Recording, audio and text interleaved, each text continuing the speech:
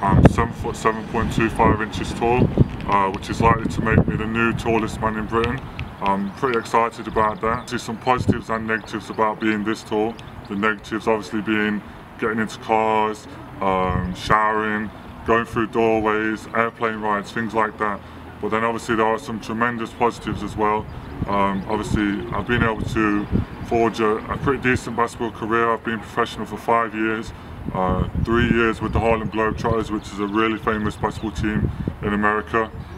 They travel all over the world playing exhibition basketball. I've been to 38 different countries.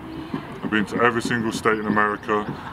So I'm very, very lucky to be able to be so well travelled, obviously being here from England, and that's all obviously because of how tall I am. Obviously the other positive, I've got a really tremendous friends group here in Loughborough. It's made me very popular, quite well known, and it's obviously nice for people to be so welcoming and obviously want to know about me.